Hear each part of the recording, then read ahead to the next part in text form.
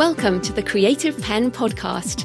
I'm Joanna Penn, thriller author and creative entrepreneur, bringing you interviews, inspiration and information on writing, publishing options and marketing ideas for your book. You can find the episode show notes, your free author blueprint and lots more information at thecreativepenn.com, and that's Penn with a double N. And here's the show. Hello creatives, I'm Joanna Penn, and this is episode number 609 of the podcast, and it is Sunday the 13th of March 2022 as I record this. On today's show, I talk to Dan Holloway about improving your creativity, goal setting and personal reinvention, neurodiversity, augmentation with technology and much more. I've known Dan for over a decade and he always has interesting perspectives on various things. He helped me research my book Delirium, which is a modern crime thriller based on the history of psychiatry, and we talk a lot about mental health issues. He's also written a chapter in The Healthy Writer on writing with depression and how writing community rules like write every day really just don't apply to so many people. He also has a chapter in my book, Public Speaking for Authors, Creatives and Other Introverts, about performing your work. So clearly I value Dan's opinion and I'm thrilled to bring him back to the show today. You can also hear Dan on the Ask Ally podcast, where he is a co-host with Howard Lovey on Self-Publishing News. So that is coming up in the interview section. So in publishing and book marketing news, well, Brandon Sanderson's Kickstarter is now over $28 million and it still has a few weeks to run, and I'm certainly loving it. I wasn't a fan of his work, but I have supported it as part of this Kickstarter, and I've actually started reading. He put the first chapter of one of his books and I was like, do you know what? I actually really like this. So I might be a new fan. And so, of course, many of his fans, and my husband is a long-term fan, and celebrating his success. And many authors who understand business and the independent way of things are celebrating because we see how this works. But there has been much hand-wringing and quite a lot of negativity. And at first I was kind of confused about that, but I guess it challenges many of the myths we have to tackle as indies. In a much smaller way, of course. Now, Chris Rush talks about some of the early responses on her blog at chriswrites.com and quotes the New York Times. Self-publishing on the scale Sanderson is proposing is an enormously complicated proposition. Fundamentally, most authors want to write books, not run a publishing house. And the article was just full of pronouncements. So Chris says traditional publishers use the money from the books they publish to pay for their buildings, to pay for their staff, to pay for manufacturing and distribution of the books, and yes, sometimes to pay for marketing, but they do less and less of that. Once upon a time, writers absolutely needed those services. It was as cost heavy as the New York Times, mired in the past, seems to think it is now. There were warehousing costs and the cost of using a press and physically driving books to a distributor and distributing those books all over the country. But there are other ways to do those things now, and that's just the physical books. And I've supported the Kickstarter for the ebooks only, and my husband Jonathan has supported it for ebooks and audiobooks. Neither of us have gone with the print. So although print is a big part of Brandon Sanderson's Kickstarter, we've just done the digital side. Brandon was right in his post, Chris says. Something fundamental has changed. But the change happened a decade ago. Many of us realised it then and have been working in the indie publishing field ever since. This is a very big deal for all of us. So yeah, I mean, I'm working with some traditional publishing authors at the moment, and their questions are things like, oh, don't you need weeks in order to publish the ebook? And I said, well, no, as long as I have all the things in place, like the files, which I can make a file in Vellum in a few minutes, and we've got the covers, and I just upload them, and it takes me not very much time at all. I've done it so many times. Of course, when you do these things the first time, it takes a bit longer, and we have so many freelancers many of whom come out of traditional publishing, and you can pay freelancers to do the publishing side if you want help, and you can definitely do that if you're making an 8-figure payday. So Brandon is clearly a real author. He wrote 4 surprise fantasy novels, for goodness sake, on top of all his other things that he does for traditional publishing. And he also now runs a publishing company to deliver on his Kickstarter. You can do both. You can be a real author and also run a business. Now, of course, not all of us are going to be as big as Brandon, but in my mind, it could be the beginning of a company that is equivalent to Pottermore, founded in 2012. So again, a decade ago, in the beginnings really of the ebook era, J.K. Rowling did not sign her digital rights over to her publisher. She used them when everyone else signed the addendum of, yeah, can you just sign this, please, giving us your digital rights, and we won't give you any extra money. We just want your rights. She didn't sign it. She started Pottermore. If you go to a Kindle version or audiobook version of the Harry Potter books, you'll see they're published by Pottermore. And this is obviously now a rights licensing business, everything from pencil cases, which I see down the road, to theme park rides and stuff like that. So I wonder if Brandon Sanderson has similar ambitions. His intellectual property is incredible. His fans love him. His work is brilliant. My husband is one of those fans. And Brandon may see the value of rights licensing through his own company in the future.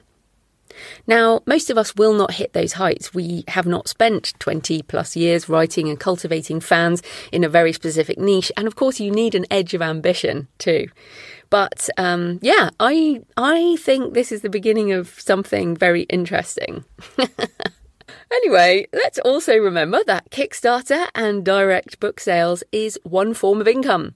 And the self-publishing advice blog from the Alliance of Independent Authors this week has the ultimate guide to multiple streams of income. And it's really good. It goes into active versus passive streams of income, how to keep cash flow going while you work on your backlist and grow your intellectual property assets, lots of ideas for income streams, how patience is key if you want to make your author business work for the long term, and tips from authors on various things that they do.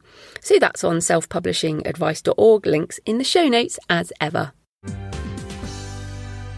So I'm going to combine my personal section with futurist this week.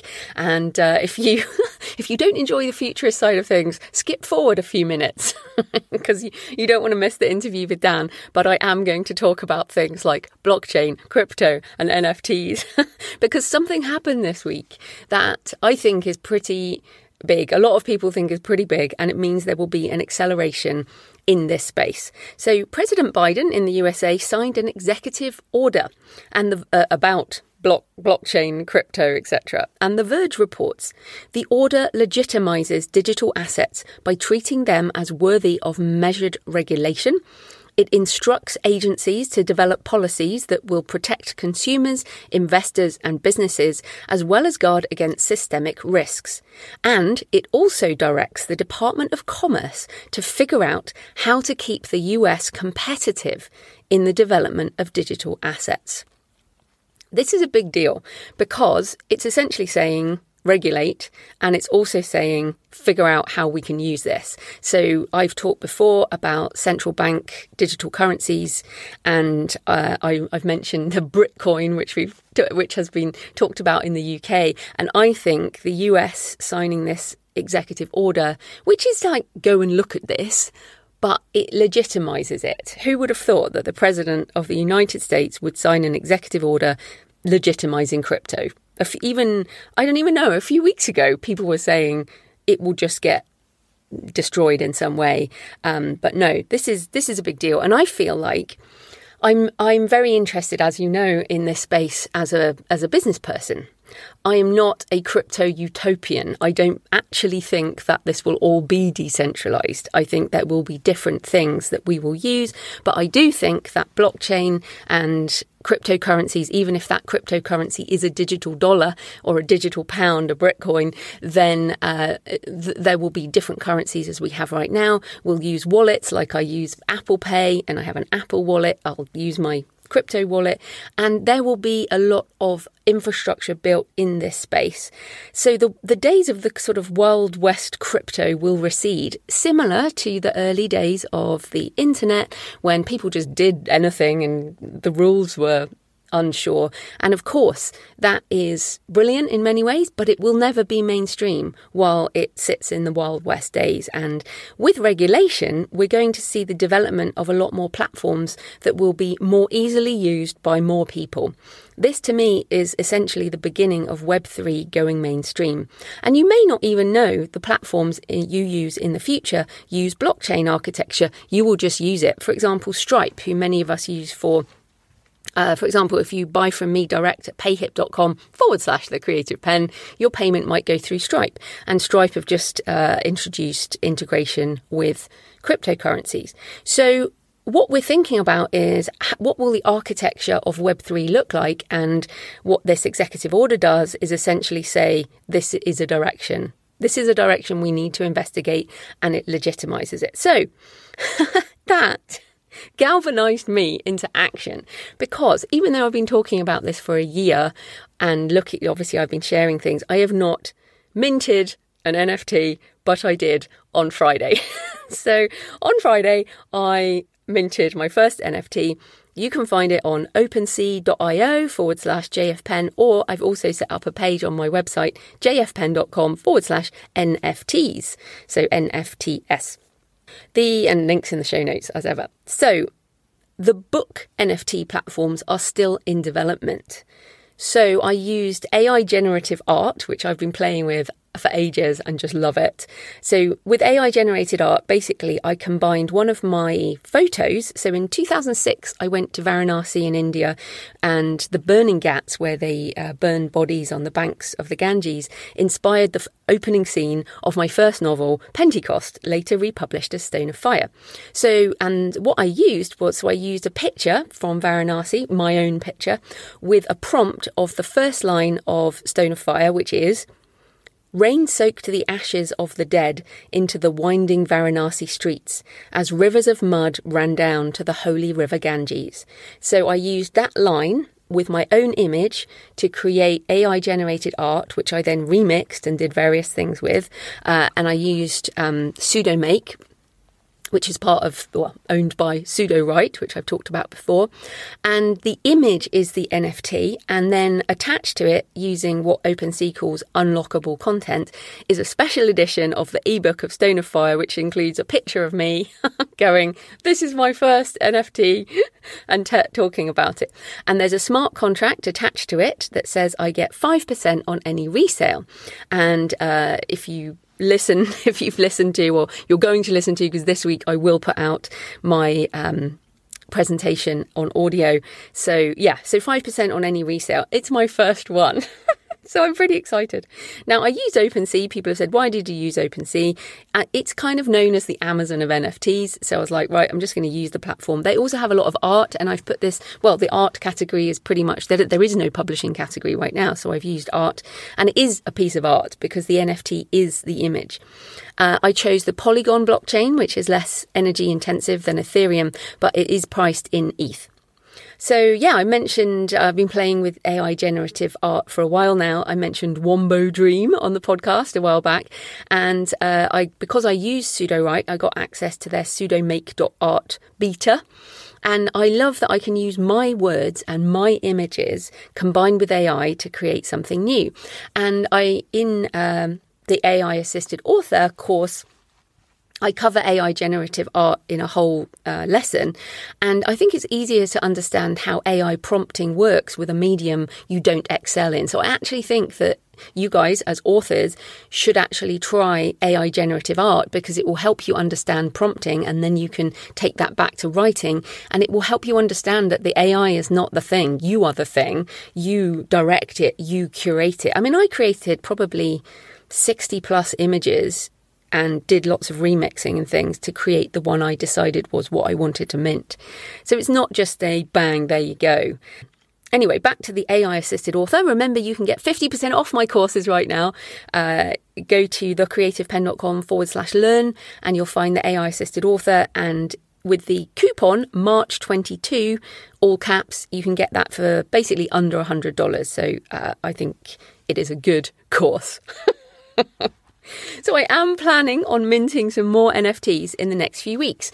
It's like I've been waiting and now I'm like, right, I'm just going to play with this. I am taking it seriously on the one hand, and on the other hand, I am not taking it seriously. I didn't know what I was doing when I started podcasting. I did not know what I was doing when I first uploaded onto the Kindle. I oftentimes don't know what I'm doing.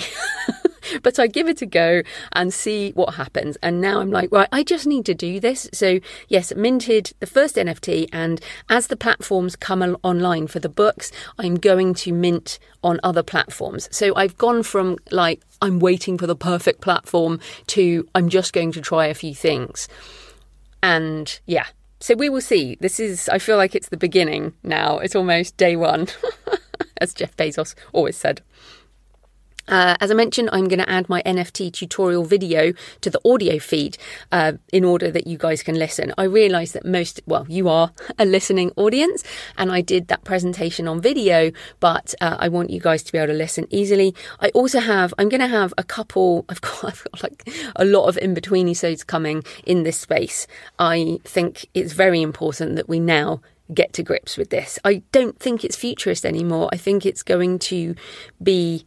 it is futurist in that it's not mainstream right now, but I want us to understand the implications and the contractual implications right now. So I have, I've recorded the conversation. I've got an interview coming with an intellectual property attorney to talk about the implications of what you might sign in a publishing contract and how that might impact NFTs and also DAOs, decentralized autonomous organizations, in the future for authors, because you don't want to sign something now that is going to prevent you minting NFTs later if they become what we think they're going to become.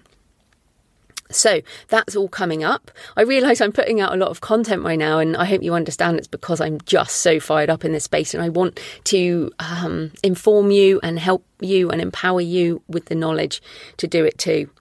I also wanted to mention the Crypto Business podcast with Michael Stelzner, which is on your podcast app. It's really good. Mike is also a newbie to the space, and actually there's only a few episodes. He started it in January, so he's asking a lot of questions that newbies ask, and in fact listening to his show has helped me realise how much I know about this now. I keep feeling like I don't know enough, but I know enough to get on with this. It's also another canary in the coal mine moment for me, because back in 2009, when I was really early in this space, in the self-publishing space, Mike Stelzner started Social Media Examiner. And I'm sure many of you know that website, podcast, blog, courses. They have a live event, or they did have a live event before COVID. So basically, I learned about social media, which is Web 2, the social web, what we know as Web 2 now, I guess. I learned a lot from Mike in the early days of Web 2. And there is no need for him to get into Web 3. I'm sure he's built up a lot of money and a really good business. But he has seen that this is going to be the next iteration. And he built his business on Web 2. And he sees, like I do, that I'm going to have to build this again in Web 3. And it doesn't mean that the old ways disappear. I think Brandon Sanderson's a really good example, coming back to that.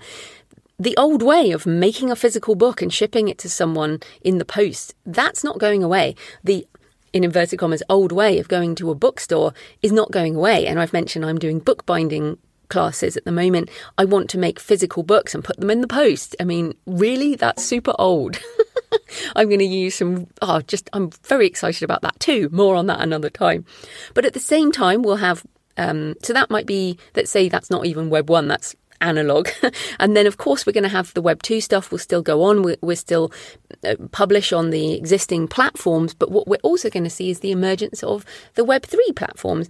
And so, yeah, I feel like Mike's podcast, Crypto Business, because he has such a huge reach, he has a huge, huge email list and a massive audience on Social Media Examiner. He's going to push this too into the mainstream. So yes, that's the Crypto Business podcast. So in terms of writing and sorting out our intellectual property assets, I got Cryptobone, the rewrites back from my editor. And people have asked what I'm using an editor for in this case. I'm using a human, because I've used Pro Writing Aid, but I'm using a human, the wonderful Kristen, to go through, and obviously there's a style guide, and she has human type comments, which pro writing you would never pick up. And so it's not like a detailed edit, it's more like a line edit for sense and anything I might have missed than a really detailed edit. I'm now into the hand edits of Arc of Blood, which is the third in the trilogy. The first 3 books are tied together more with they can be read as a more of a trilogy, I suppose, but they're all standalone because you can pick up the story threads. But yeah, I feel like once I've done the 3, and again, I can feel that Arc of Blood, I started to understand what I was doing far more. So the edits on the book 2 and book 3 are much easier. And then, of course, I'll finish the rewrites by the end of March or before then, get it edited, put them out. So middle of April, I'm expecting to turn my ads back on and see what my read-through rate is and see if I have actually amplified my read-through rate. But as I said, I'm happy I've done it anyway. And then I'm going to start working on how to write a novel. Yes, I am. That is my commitment. Don't let me not do this. I need to write that book. Seriously. So thanks for all your emails and tweets and comments this week.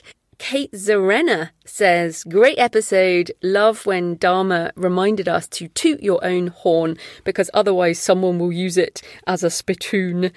Yes, very good point.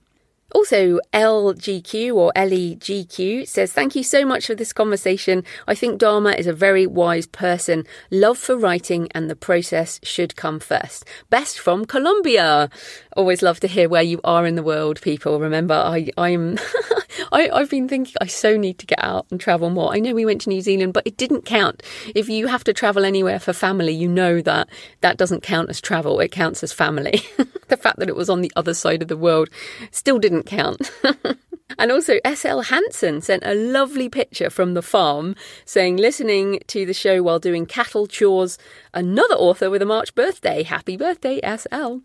You can tweet me at The Creative Penn, send me pictures of where you're listening, or email me, joanna@thecreativepenn.com, or leave a comment on the blog, in the show notes, or the YouTube channel. I love to hear from you. It makes this more of a conversation.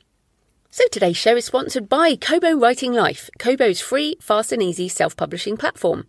KWL was built by authors for authors, and their team of dedicated book lovers is always working hard to help you reach new readers around the world. One way to reach a new audience on Kobo is through their subscription reading service, Kobo Plus. This program has been a great success and is now available to readers in Canada, Belgium, the Netherlands, Portugal, France, Italy, Australia and New Zealand. The great thing about Kobo Plus for authors is that it reaches an entirely new audience who may be trying digital reading for the first time. The Kobo Writing Life team know how important it is that authors retain control of their books. And as such, exclusivity isn't required. And this is really important. I'm just breaking out of my ad read to say, Kobo Plus, you don't have to be exclusive. So if you're wide, then definitely, why wouldn't you sign up for Kobo Plus? Do you want to try out a book in Kobo Plus Canada, but not in the Netherlands? You can do that. So you can opt in by area in the rights and distribution section of your book. Personally, I'm just everywhere. I'm super wide, and including all territories for Kobo Plus. If you're choosing to publish wide as an author, Kobo encourage you to make your books available to as many readers as possible. And with Kobo Plus, it's a great way to gain and build an audience. Don't want to opt your books in one by one? The KWL team can bulk opt in your books. So if you've got lots of books, email them at writinglife@kobo.com. Or in fact, if you have any questions about, or you want to add the promotions tab, for example, if you're on Kobo, you need the promotions tab, and if you publish direct through Kobo Writing Life, get the promotions tab too. So yes, email writinglife@kobo.com. And if you want to learn more about KWL and Kobo Plus, check out the Kobo Writing Life podcast, available wherever you get your podcasts, on the app you're listening right now, and find them on social. Create your free account today at kobo.com/writinglife.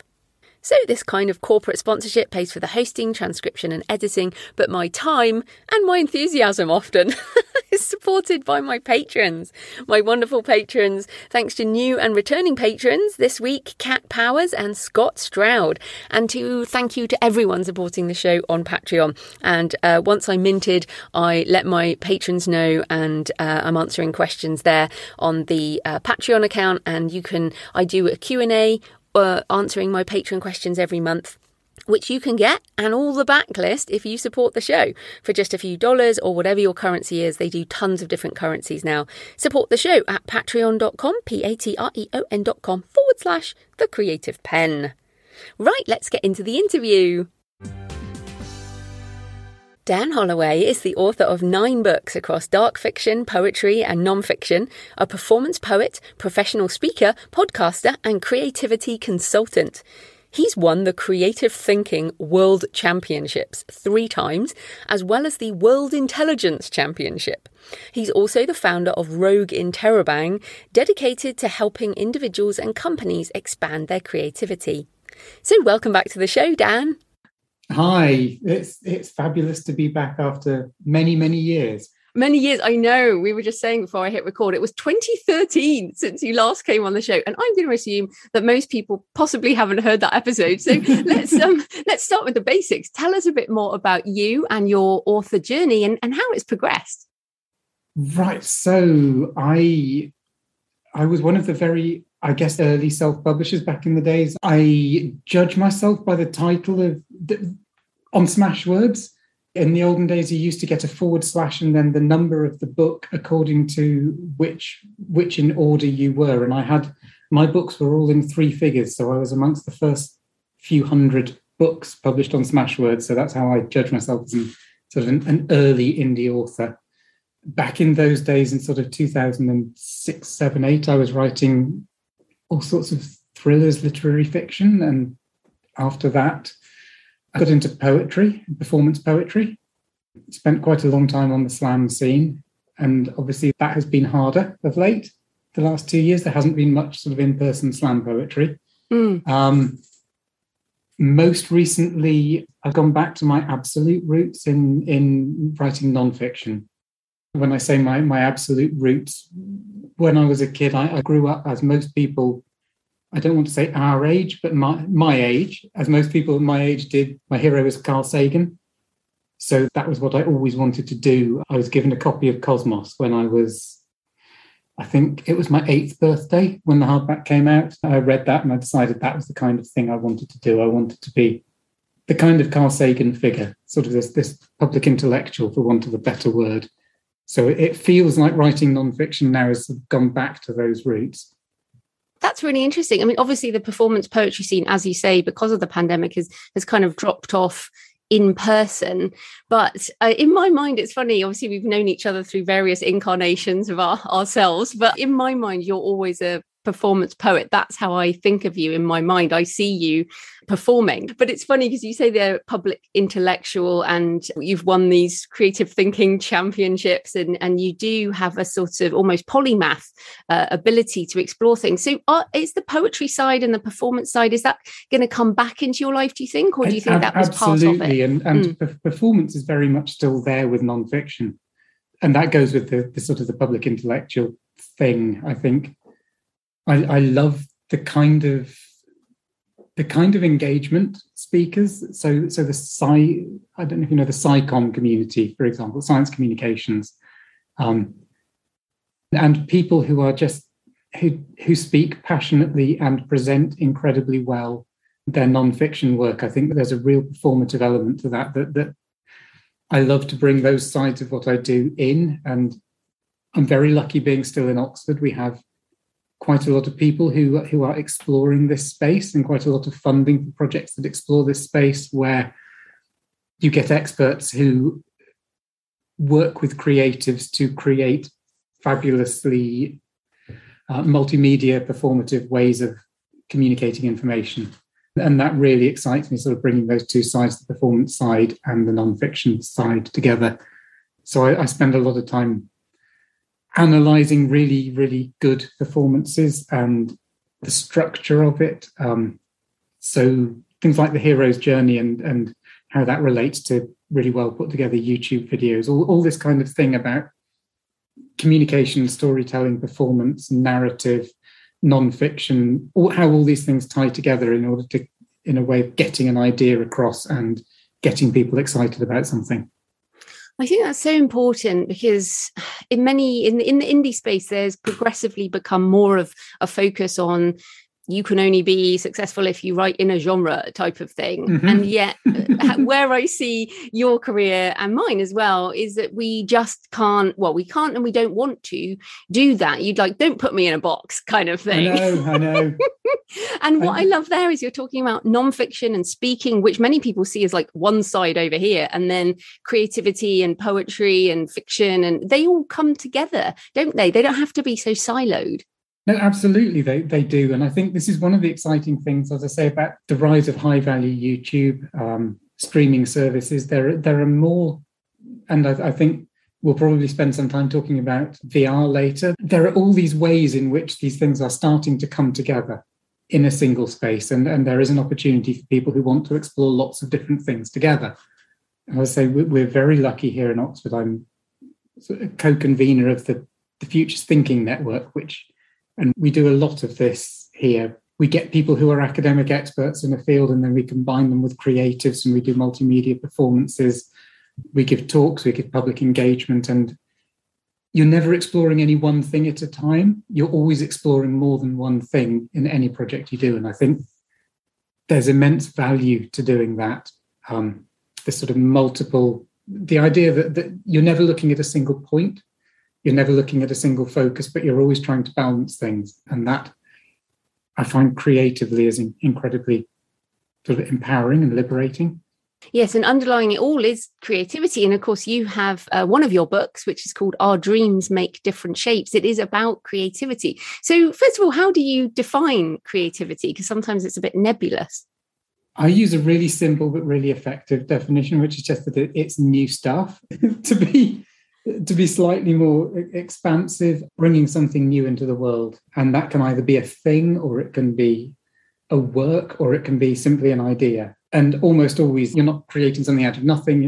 It's a new way of joining things up that haven't been joined up in that way together. So that's, I think, probably a slightly more traditional way of looking at creativity. It's new connections. But you said they're an idea, but in my mind, in terms of we're talking to authors, and you said creating new stuff, but to me, it's the execution, not the idea. Like, people have loads of ideas all the time, but until you execute that and create something that actually exists new in the world, the idea is kind of meaningless. It is, yeah, that's a difficult, I'm not sure how much creating an idea or putting an idea into the world in a new way, I think, is creative. A lot of what we think of as creativity, I think, is extremely skillful. I'm going to say art, because I don't think art and creativity are the same thing, art and technique. So I think creativity is often the first step in a process.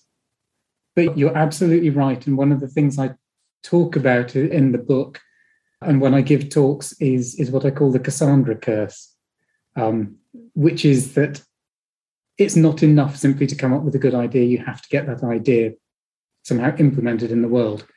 And creative people are very, very good at having the best ideas that never then get made and nothing gets done with them.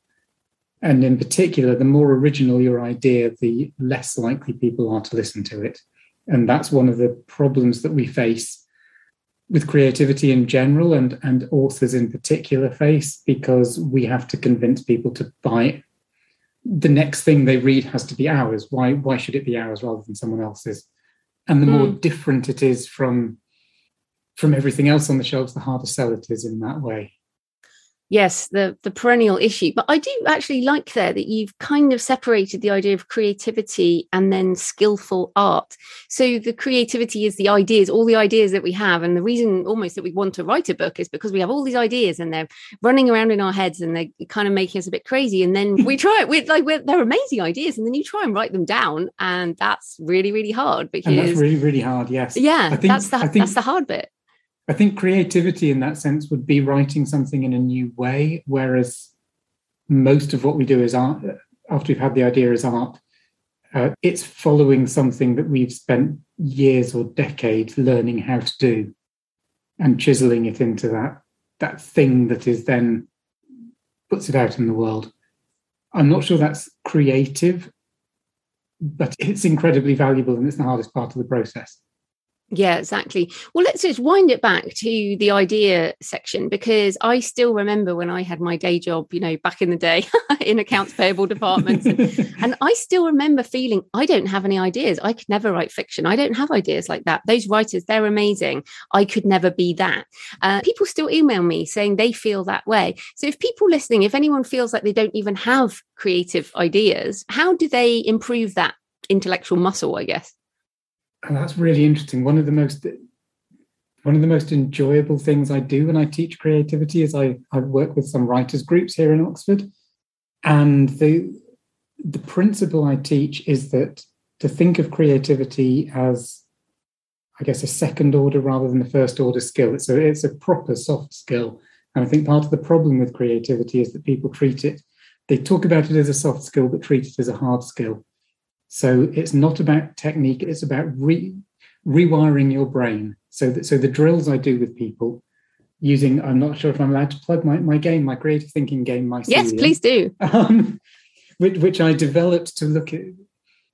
I think of it like, imagine you're a sprinter. A key part of your training is to get stronger. So you would do squats, you'd do bench presses. You don't go out on the track. Sit on the starting block, stand on the starting blocks, the gun goes off and you start doing squats and bench presses. But without doing the squats and bench presses, you can't do the running. And I think of the creative thinking drills I do in that way, the behind the scenes training to get your brain so that your brain is in a more receptive state and a more fluid state for forming ideas. So it works with two ideas that come out of neuroscience. One is based on the really famous study of cab drivers that I'm sure you've come across, I'm sure your listeners have come across, which showed that when cab drivers study the knowledge to become a London black cab driver, you have to learn to navigate your way around the streets of London in your head and getting around, finding the shortest route between any two places, knowing where all the diversions are, knowing where all the landmarks are. And the training involved in that actually changed the shape of the hippocampus area of these cabbies' brains, which is really interesting. And the study that found that has been backed up by studies into memory training, that basically this kind of highly sensory, highly visual way of almost training your brain to perform this kind of navigation task will increase the matter in the part of your brain that we associate with creativity. So that's the first thing. And the second thing is some fascinating studies on jazz musicians and battle rappers, which showed that when they started improvising, literally the whole of the front of their brain, the sort of the thinking slow part of your brain, the new part of your brain in sort of Daniel Kahneman's thinking fast, thinking slow model, the self-censor, the executive functioning bit of the brain, it switched off. And everything reverted to the motor part of the brain, the sort of what people call the lizard brain, the old-fashioned part of the brain. And that was the key to improvising, was that they were able to switch off the bit of the brain that self-censored. So what I do with writers is I give them exercises to literally work on those two parts of the brain.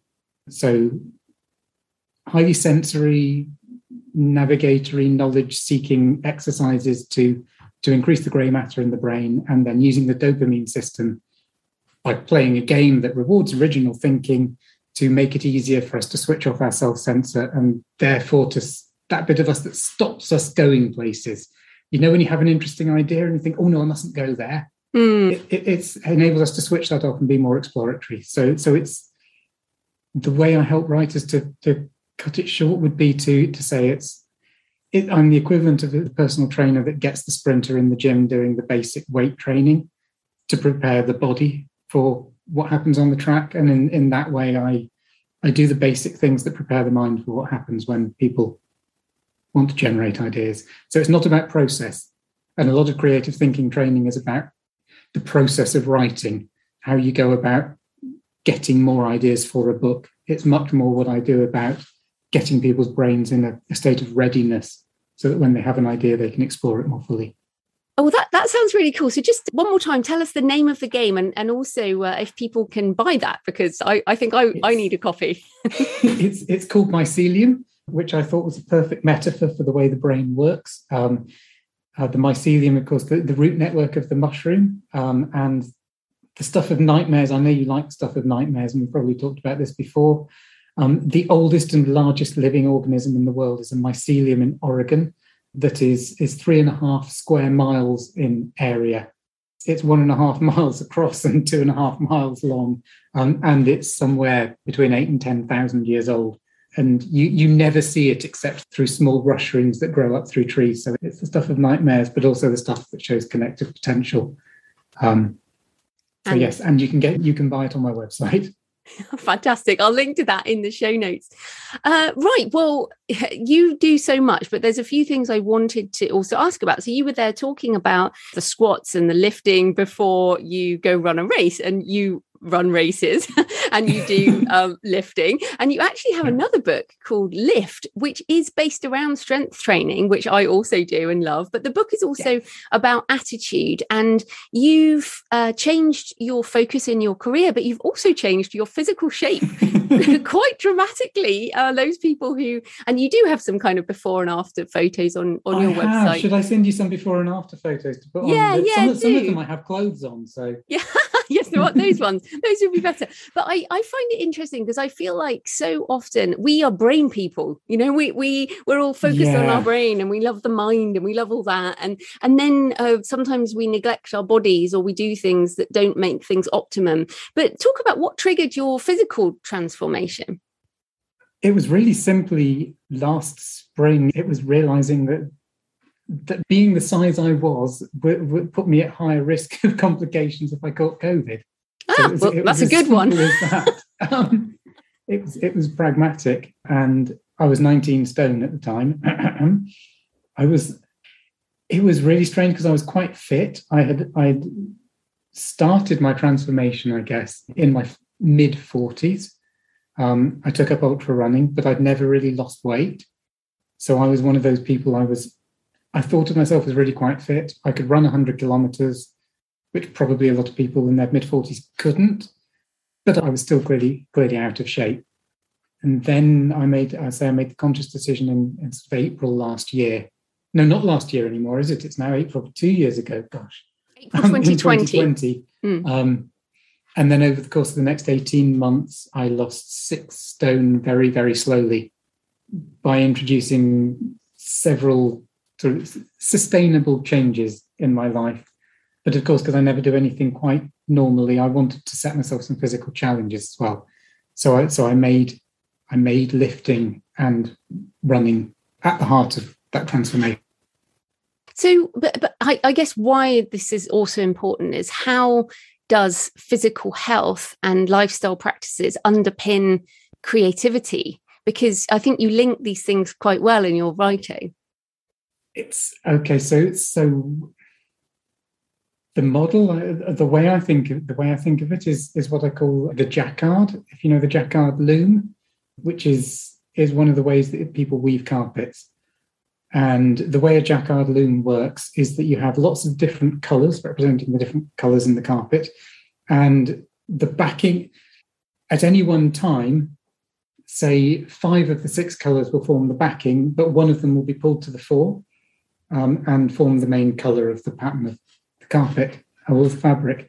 And this is sort of how I view training my mind, training my body, is this process of keeping all. It goes back to what we were saying earlier about not having any one focus, keeping lots of things in balance together. So at any one time, I will be training myself for endurance, speed, and strength. And I'll also be training my mind for things like speed reading and speed cubing, but also for memory and creativity. So all of those I will be training at any one time, but it's sort of ticking along in the background. And at any one time, I will be training one thing really seriously with a view to try and get better. And it feeds on another principle in creativity, which is that the power of our knowledge it's not what we think of as the sum of everything we know. So it's not everything we know added up together. It's more of the product of what we know. So that working knowledge, useful knowledge, is more about everything multiplied together rather than everything added up. So I'm a big fan of the idea of compounding, exponential improvement, and focusing on lots of things having a multiplicative effect rather than additive effect. So I'm very much not a fan of the marginal gains idea. I'm much more of a fan of the idea that if you focus on lots of things at the same time, the whole can be more than the sum of its parts. I love that. I love this multiplier idea. I'm totally with you. And I've been lifting more, I wouldn't say more seriously, but as in I have a trainer, and twice a week we are lifting and we're focusing on becoming stronger. And I love it. And it feels really good. And I mean, it almost feels like it is a multiplier in terms of energy, but are there also sort of neurochemical things that help us with, coming onto mental health? Like exercise and mental health are quite tightly wound together in many ways. And it's very individual, and I don't like universalizing, because I think a lot of people, the memes about give up your meds and go out into nature, which I think is sort of irresponsible. Irresponsible, yeah. But I think for me, yes, it has definitely been the case. It's what I would call my fitness and my strength are what I would call core or baseline changes that have enabled many more changes. Part of it is the energy, as you mentioned. Part of it is confidence. There are also physiological benefits, like benefits to bone density and resting heart rate and things like that, and getting blood flow to the brain, helping your oxygenation of the blood. It helps the heart work more efficiently. So there are all sorts of things like that mean that if you're fitter and stronger, it helps you then to have more time and do other things more efficiently. And then that starts to feed into it. You can then automate more, your processes can be more effective, and that creates even more time, which you can use to create more benefits and so on. And it becomes a virtuous loop. Obviously, you need to be careful and do, especially at my age, and not push things too hard and not get injured, because consistency is the absolute key. Well, and that in itself, consistency is the key, and also taking a longer time. I mean, for Americans listening, you were around 265 pounds. Yes. And now you're around 180 pounds. Yes. I think it's around there. That sounds pretty much spot on, yes. But it took you 18 months, which for many people is actually a long time, but for other people it's no time at all. It's like, whoa, that's crazy that you manage that. But I almost feel like this the idea of doing things slowly, consistency, longevity in the market. We were talking about, we met each other online in the early days of when we were on Twitter, probably 2009, 2010, and that's probably when we met online. But you and I have both been doing creative stuff for many, many years now. Yeah. And it feels like physical health is the same as a writing career, in that you don't just wake up one morning and go, I'm just going to run 100 kilometers today. Yeah. So well, you might wake up and decide that you're going to do that, but you don't actually go and do it. You don't do it that day. But how do we commit? Because I mean, physical health, again, it's like writing. You have to commit to it and be consistent. And there's no real shortcuts, is there? So how have you stuck to this? What keeps you going? The key for me is, it's one of those interesting things, and you're right. And there's the really interesting fact that I've come across in a lot of places is that people who get into shape and lose weight, of those, only 5% will still be in shape 5 years later. And that's a quite alarming figure. So you have to do something quite drastic to be in that 5%. The key for me has been not to do anything that requires willpower. And I think that's quite hard for people to get their heads around. And that there is, I think, as you know, because I worked with you on a chapter of one of your books on this, there is a lot of bad information out there in the wellness space. And if there's bad information out there in the wellness space on mental health and so on, it's even worse with fitness. There is an awful lot of promoting quick fixes and things that require willpower. And the short answer is that if something requires willpower, you're not going to be able to do it for the rest of your life, because life gets in the way. And at some point, something else needs your willpower. So one of the things, I have quite a lot of natural advantages. I love exercise. A lot of people don't. I also have a body that's despite everything I've thrown at it, the myriad truckfuls of pasties and so on over the years, it still lets me do stuff. And most people who are my age, that might not be the case. I'm in my 50s, yes. I turned 50 a couple of months ago.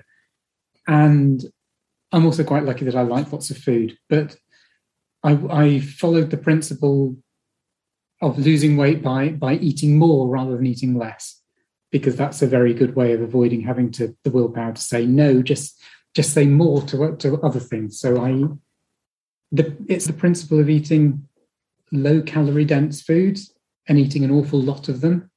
So I will eat literally, for some meals, I'll have, as my side dish, I'll have a kilo of salad or something. Or, and it probably sounds disgusting, but something like half a kilo of sprouts. I love sprouts. I love sprouts as well. So yes, that sort of thing. And then I don't deny myself anything. So someone said to me on Twitter when I said this, they say, well, what happens if you want carbs? And I say, well, I eat carbs if I want them. So I eat as much as I want, but because I'm eating a high volume of low calorie dense foods, I'm always full, so I don't get hungry. And that's really, really key, I think. So there's no willpower, there's no pushing through these places where you feel really hungry. And this is individual, really tasty food. Yeah. So. Yeah, but this is individual differences again, I feel, because yes. I personally find that eating a more sort of keto, low carb, then I'm not hungry. Whereas if I eat a kilo of sprouts, I'm really, really hungry. So again, it's completely different there's so many variations, and like you said, there's so many rules, a lot of bad rules. But like you said, the key is you can't use willpower for long-term change. What you have to do is almost trick yourself and hack your behavior so that you do it because you want to do it. So you have to find whatever it is that works to motivate yourself. And you can't white knuckle the change that you've done, or you can't white knuckle a writing career either, can you? No, you can. It's like, I think people think that this will happen to the people they see as overnight successes. So people have this view that writing, you come out of nowhere, and this it's the same in all creative arts, I think.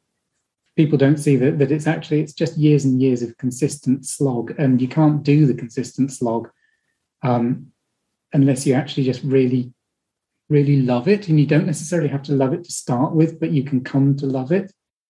It was an interesting thing that I reading, I think it was a biography of Judith Polgar, who's famous chess prodigy, who was, it sounds really awful, she was subject to an experiment by her father to try and, what does it take to create a chess prodigy or to create a prodigy? And the thing that emerged that they all said at the end is that if you want to be really, really good at something, you just have to love it. You can't force it. You can't do it by force or by simple coercion or willpower alone. It has to be something you love. And I think that's the key for writing as well. Yeah, so talking of individual differences, you talk about being neurodiverse, and you work with a lot of organisations on mental health and disability issues. So what is neurodiversity in particular, I guess, as it relates to the writing community, and how can we improve our writing ecosystem for people who are neurodiverse? Okay, so I'm I would say neurodivergent rather than neurodiverse, because neurodiverse sort of implies a group. A group would be neurodiverse and a person would be neurodivergent, I think. Mm-hmm. How I would put it. So I'm ADHD. You never guess from the fact that I struggle to stick with a genre. And dyspraxic, which has a lot of overlap with ADHD, and is also really interesting because I think that's one of the reasons I've got so into lifting, because I've had to work on my awareness of myself in space. And it's something you don't necessarily associate with physical activity. But the first person I ever met who was openly dyspraxic was a bodybuilder when I was teaching, was one of my students, and also bipolar. So I think the way it affects me is a lot of, and this comes down to what we've been saying, a lot of general advice doesn't work. And I think the writing community loves its rules. It loves to say things like you have to stick with one genre, you have to write every day, you have to not only write every day, but write in the morning rather than in the afternoon for some reason. So there are all sorts of things that we're told we have to do. And if your brain is wired slightly differently, you can't necessarily do that. And it will also, going back to what I was saying in answer to your last question, it will take the joy out of writing. So part of my journey has been to find ways of working consistently that work for me with rules that work for my brain rather than things that I'm told to do. And I think my approach to skipping around amongst genres and skipping around amongst mediums and also trying lots of new things has been key to that. So I guess the way it works for me is that people would probably recognize my voice, as it were, through my writing. Even if I write in different genres, it's all clearly me because I write slightly quite oddly. And I think that's something I see quite a lot of writers doing and doing really well is it's almost the Ian Banks model, isn't it? Of not just working in one area, but being distinctive across the areas you work in. And I think that works for my kind of brain much better than trying to funnel myself into just one focus. And there's a lot of call, obviously, very importantly, for the writing and publishing to be far more diverse. And of course, race and gender and sexuality are important parts of that. But I think your discussion of neurodiversity and I guess more of an acceptance, again, of individual differences and the fact that people are different, and different doesn't have to mean bad and doesn't have to mean, wrong. And in fact, perhaps in a more creative world that we would like to live in, it's better. I mean, we need diversity in every sense of the word. And so I guess we're just asking people to be more accepting of individual differences, I guess.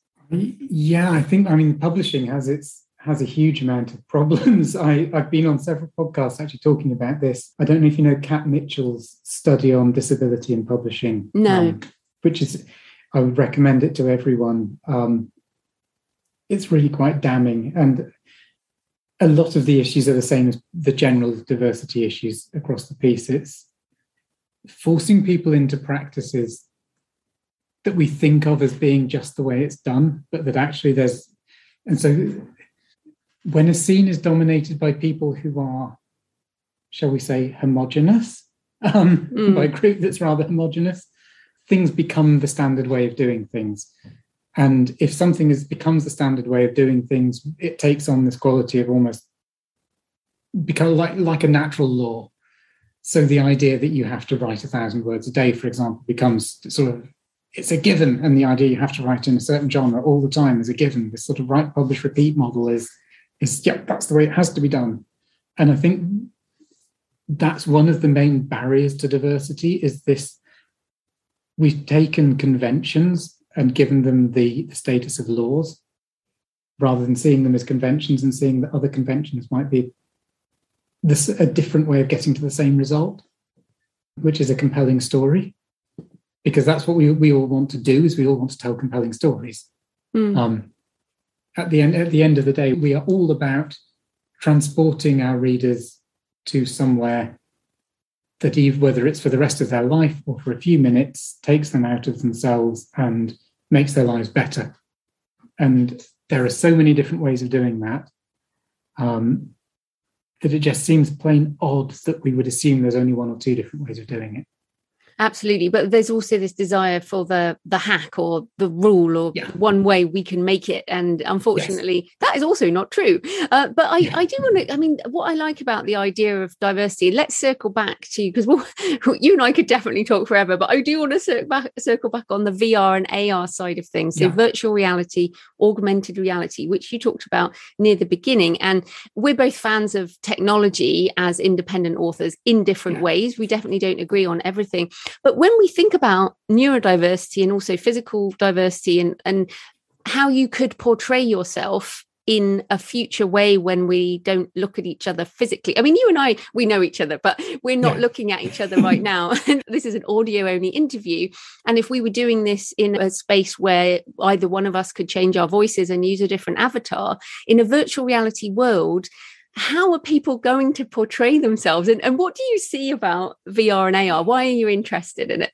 This is something I find absolutely fascinating. The use of virtual reality, for me, so there are two aspects to it. One is the storytelling aspect. That as a storyteller, I find virtual reality absolutely fascinating because it gives me more world-building possibilities.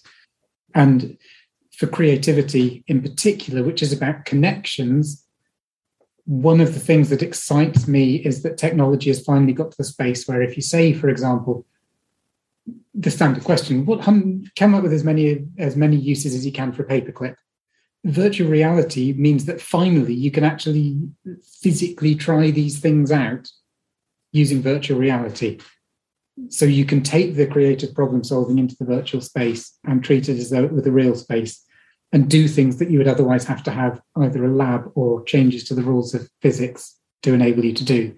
So there's massive creative potential in that. But also, yes, this question of how we represent ourselves. So I don't know how much you or your listeners are aware of the sort of the cyborg movement, which is tell us about it. Part of the transhuman, post-human movement. It's part of the disability community it comes out of. The idea that a lot of us already rely on augmentation, and augmentation is part of our identity. So whether that's prosthesis, whether it's a wheelchair, whether it's medication, or whether it's simply the fact that a lot of us have to mask in society because a lot of the behaviours that we would otherwise have aren't socially acceptable. So we are already augmented. We're already not simply just the atoms that make up our physical bodies and the neurons or whatever that make up our minds. And virtual reality takes that a little bit further and enables us to have more autonomy over the way that we portray ourselves, that we are subjective. And I find that the idea that we can almost that it will become more universal that people do this is an exciting idea. That people are finally coming around to this idea that actually no one is what they seem.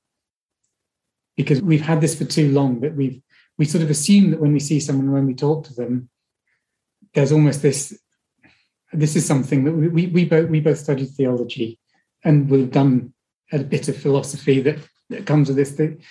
We assume that what you see is what you get when you meet someone and talk to them. And that's quite clearly not true if you think about it philosophically, but it seems true because we seem as though we're having these interactions that are direct and not mediated. And what technology does is makes the mediation clear. And I think there is a real value to that because it makes us think much more about who we are separately from the person we portray, and who the person we're speaking to is separately from the person they portray. And therefore it makes us think about things in a more complex way. And I think that has to be a good thing.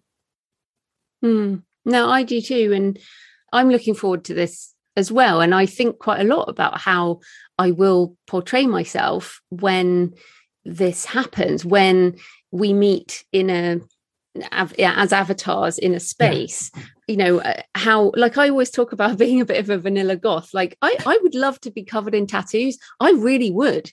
But part of me does not want to do that in my real life. But it may be that my avatar in the virtual space has tattoos, and maybe those tattoos change every time I change my mind about what I want those to mean in the symbolism and all of that. Yeah, and they don't have 4 hours of needles, right? Yeah, yes, exactly. And also I could change them a lot more easily in a VR space. But I know a lot of authors I think, there's so much misinformation, there's so much negativity about all of this stuff, and we are talking about this in a sort of not a meta Facebook way in a bigger concept. But one of the things we were just mentioning before the call was the sort of idea of brain implants, which to many people are very scary, but we are seeing technology. I mean, Elon Musk and the Neuralink program, which are sort of helping people trapped in a physical body move into a different realm. And I know there's some sort of mind reading technology that they're looking at. So what do you think about this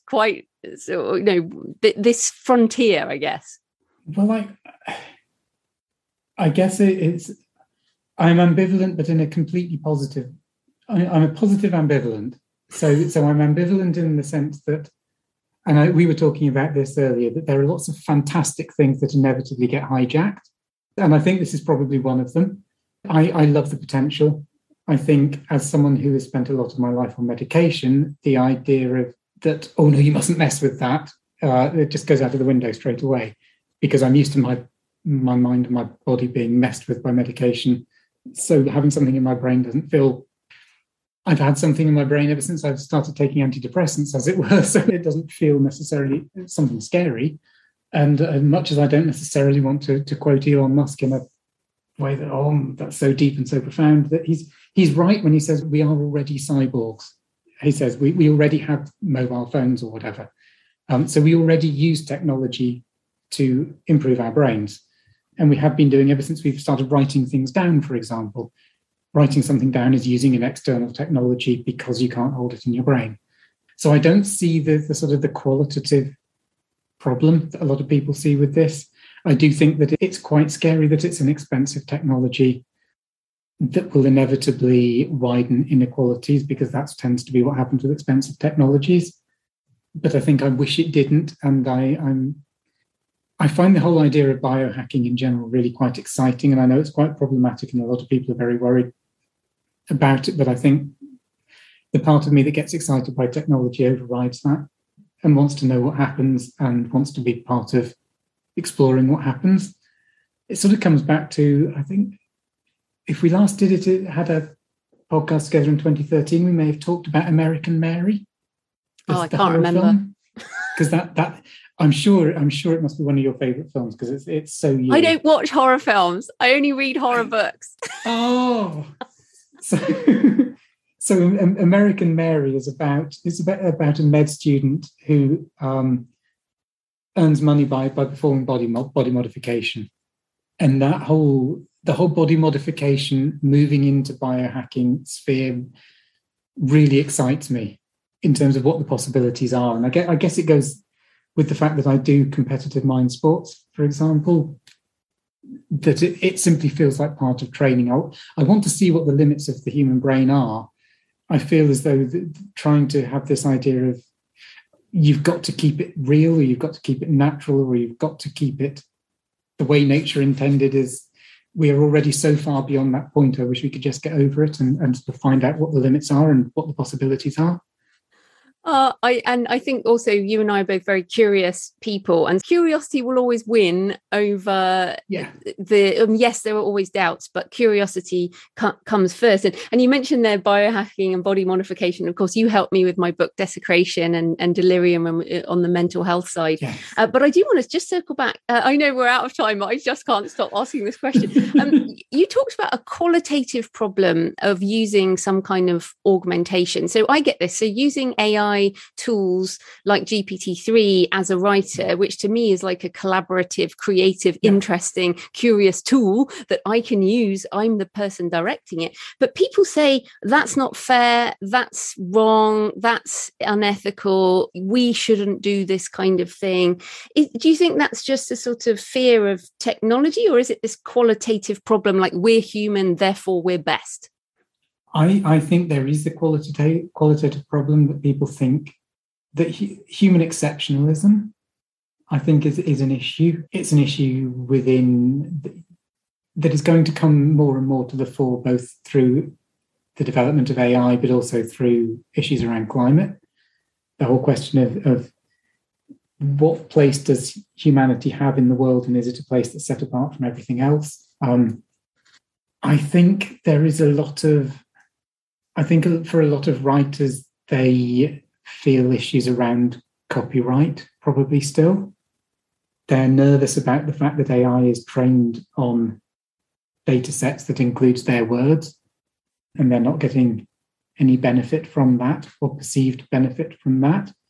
I think this catches up with something that we've probably talked about many times, which I think is that copyright law still hasn't even begun to think about the digital age, let alone caught up with it. And I think this is going to get more and more the case as AI develops, not just in terms of does AI have copyright, does the person who programmed the AI have copyright, but in terms of the data sets that feed the AI to do things.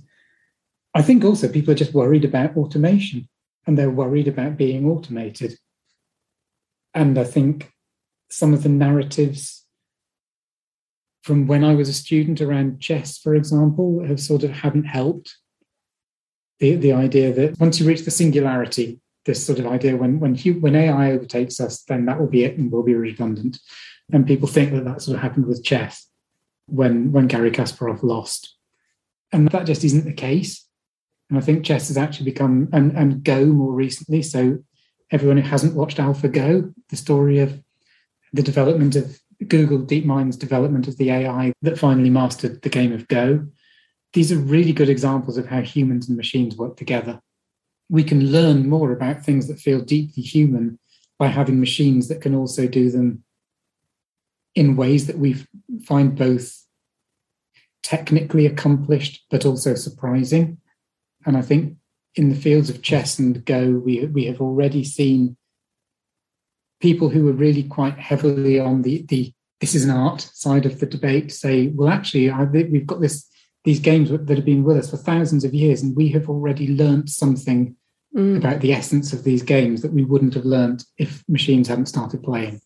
And I think that will happen with writing too. So I think people are frightened that they will be automated, but I think they needn't be. No, me too. Absolutely. And at the end of the day, it circles back to creativity, which is what do you want to achieve? You know, certainly at the moment, the machines don't have their own desires. we're the ones with the desires. And then we're interested in the technologies and different ways of making that happen, of putting these things in the world. So, oh my goodness, we're going to have another conversation about that, I think. We'll be back in part 2 at some point. Excellent. And it won't be another, 8 years? We'll do it before then. Yes.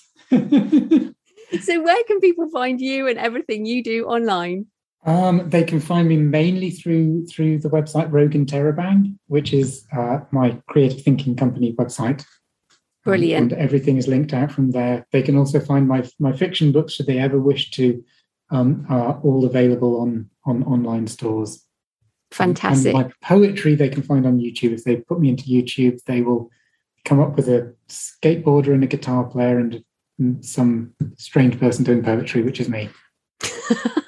Brilliant. Well, thanks so much for your time, Dan. That was great. Thank you. So I hope you found the interview with Dan interesting and inspiring in the way he combines so many things into his life.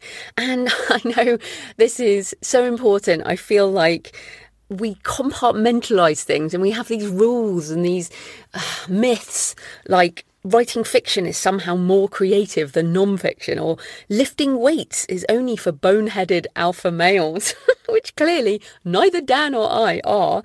And in fact, I wanted to mention, because we talked about lifting in the interview, I did my birthday deadlift last week at 65 kgs, and that I haven't actually lifted on a bar. I lift other things. I have been lifting other things, deadlifting other things like big kettlebells and banded stuff and whatever.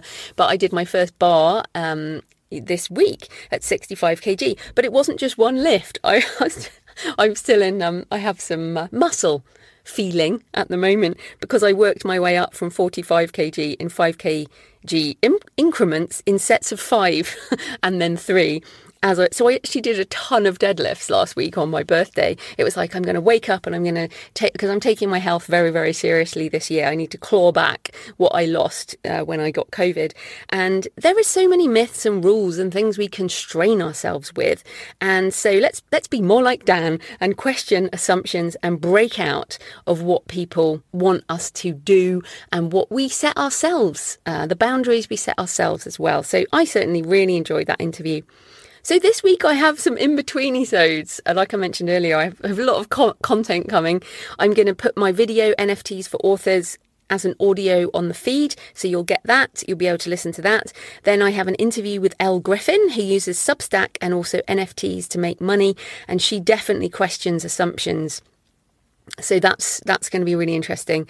Next Monday on the usual show, I'll be back on writing craft, because I know many of you, all of us, we want to do the writing craft and we want to do the business. That's what this show focuses on. So I'll be talking to Nikesh Shukla about Your Story Matters. So happy writing, and I'll see you next time.